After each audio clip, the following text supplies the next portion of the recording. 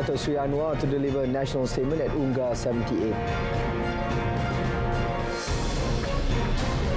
Rahma imported rice sales begin nationwide.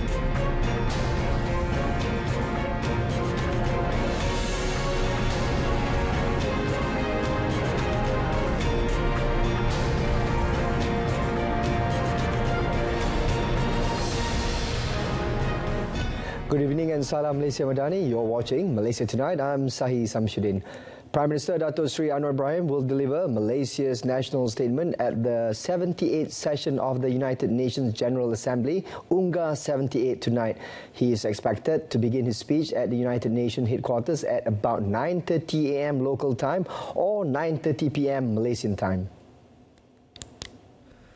The Prime Minister is expected to share Malaysia's efforts in dealing with the climate crisis to achieve the 2030 agenda, the country's roadmap under the Malaysia Madani framework, as well as several other global issues. This is Dato' Sri Anwar's first appearance as Prime Minister at the annual gathering. This year's theme for the general debate is Rebuilding Trust and Reigniting Global Solidarity, accelerating action on the 2030 agenda and its sustainable development goals towards peace, prosperity, progress and sustainability for all.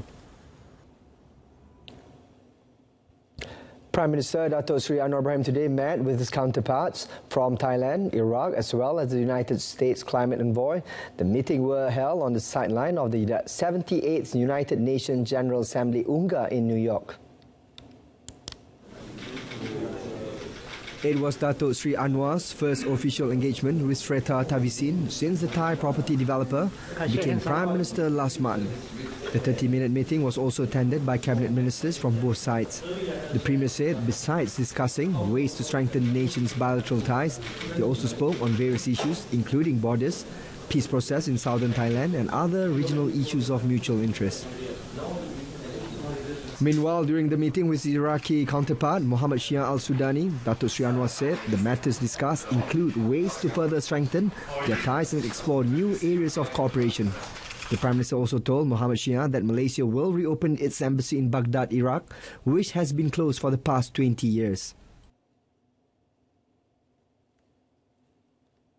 Dato' Sri Anwar also spent some time meeting with the United States President Joe Biden's climate envoy, John Kerry, who was the U.S. Secretary of State from 2013 to 2017 under the administration of President Barack Obama. Among the topics discussed were the environment, renewable energy and global warming, which is causing massive effects worldwide. Dato' Sri Anwar also expressed the desire to continue working with the US on the transitions to renewable energy, methane gas emissions reduction, climate finance and technology. The Premier also attended a discussion session with members of the Council on Foreign Relations (CFR), a non-partisan independent think tank that promotes understanding of international relations and foreign policy. During the session, Dato' Sri Anwar listened to and shared Malaysia's policies and perspectives on international relations, the global stage and geopolitics with the Council. He said he appreciated their invitation and hoped that such a discussion could continue in the future. The Ministry of Domestic Trade and Cost of Living has started selling imported rice at Rahma prices in every Rahma sales program across the country. Acting Minister Dato' Armizan Muhammad Ali said beginning today, consumers will be able to get 5 kilograms of imported rice at a price not exceeding 15 ringgit and a 10 kilogram bag at a price below 30 ringgit. Melalui program jualan Rahma, kita akan menganjurkan melaksanakan pendekatan mitigasi, iaitu melalui program jualan Rahma ini kita akan tambah bekalan beras dan kita akan gunakan beras import, sebab alasannya adalah kita tidak mahu mengganggu, menjadi penyumbang kepada gangguan bekalan beras tempatan di pasaran, di sektor runcit.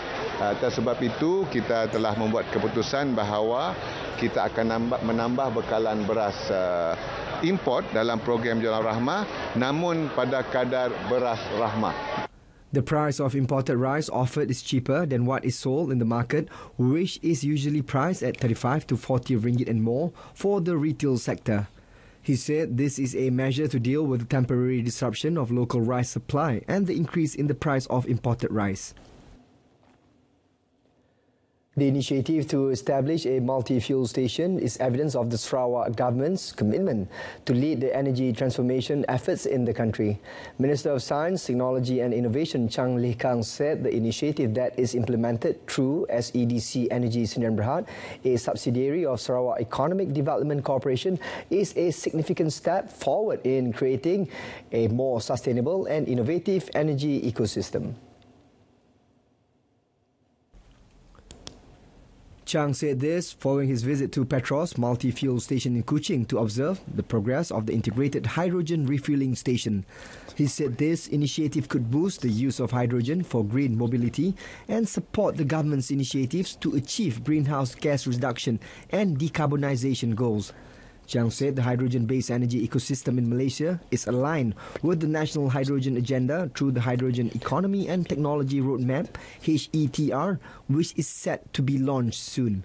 He added that HETR is expected to establish a hydrogen economy in Malaysia, generating national income of up to 12.1 billion ringgit.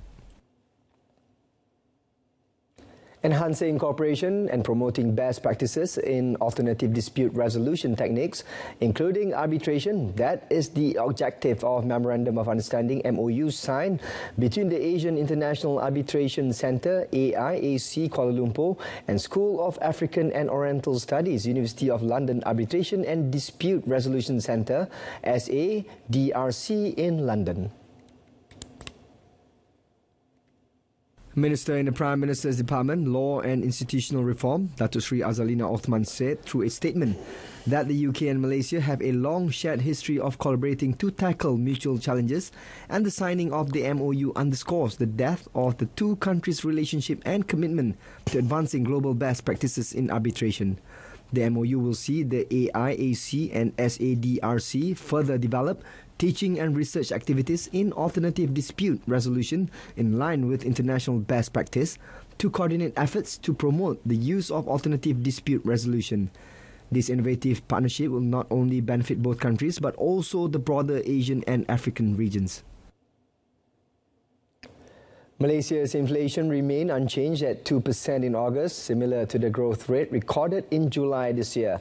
The Department of Statistics Malaysia, DOSM, said the inflation rate recorded in August was mainly due to the slower growth in restaurants and hotels, food and non-alcoholic beverages, as well as miscellaneous goods and services. DOSM said the food and non-alcoholic beverages group contributes 29.5% of total consumer price index weight. It added the inflation rate for the transport sector for August did not record any increase as compared to negative 0.4% in July. Compared with other countries, DOSM said the inflation rate of 2% in Malaysia was lower than that in the Eurozone at 5.3%, the Philippines 5.3%, South Korea 3.4%, Indonesia 3.3%, and Vietnam 3%. However, the rate was higher than Thailand, which recorded 0.9% inflation rate, and China 0.1%. On core inflation, the department said it moderated to 2.5% in August versus 2.8% in July, but it still surpassed the overall national inflation rate of 2%.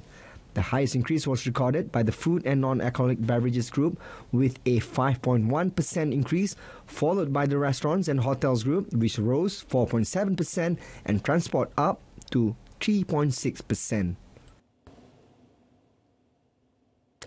Bank Negara Malaysia's BNM International Reserve amounted to $111.5 billion as at 15 September, compared with $112.2 billion as at 15 August this year.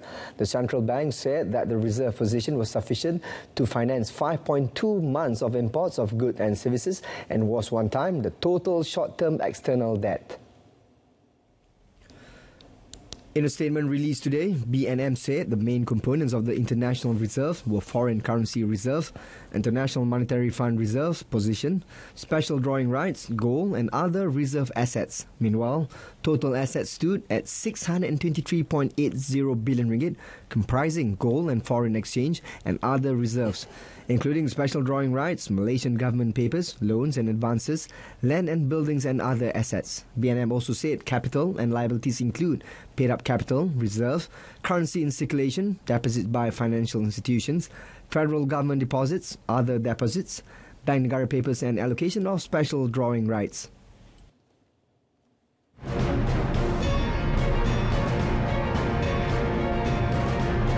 Coming up in our foreign segment, Philippine issues health warning as volcano brings smog to capital.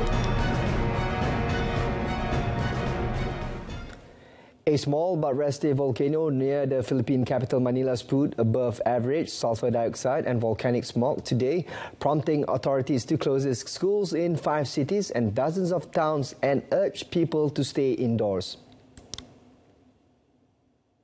The State Volcanology and Seismology Institute said it observed upwelling of hot volcanic fluids in the Taal volcano's crater lake, resulting in the emission of volcanic gases. The alert remained at level 1 on a 5-level scale, denoting a slight increase in volcanic earthquake and steam or gas activity. Authorities suspended today's classes in dozens of towns and cities of Cavite Laguna and Batangas provinces adjacent to Taal volcano in 5 cities in the capital region.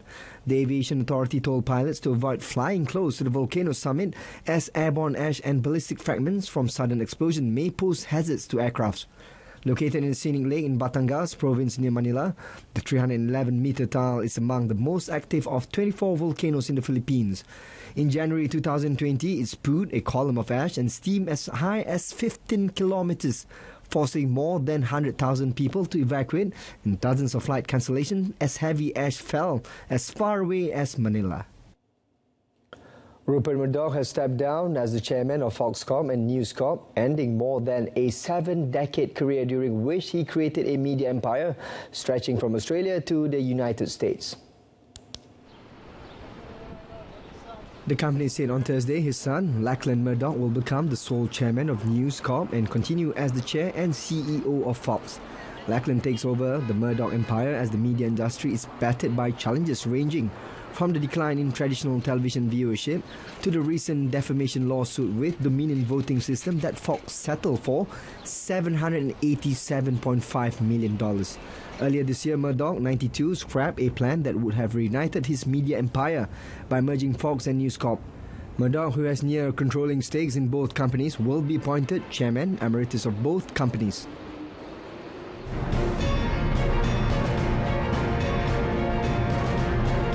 Next up in sports, Julian Nagelsmann named Germany coach ahead of Euro 2024. Julian Nagelsmann will lead host Germany into Euro 2024 next summer.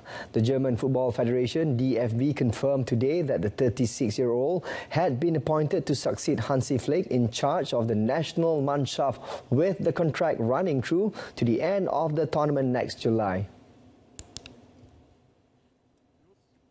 Nagelsmann was most recently at German champions Bayern Munich, who sacked him in March and replaced him with former Chelsea boss Thomas Tuchel.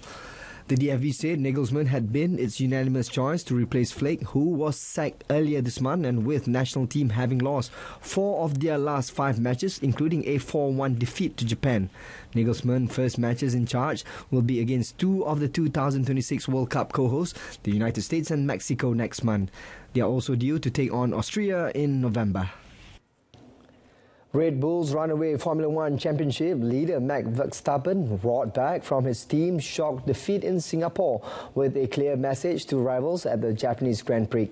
The double world champion was a man on a mission at Suzuka, fastest in both practice sessions today and laying down a marker with his first lap out of the pits before staying on top throughout the day.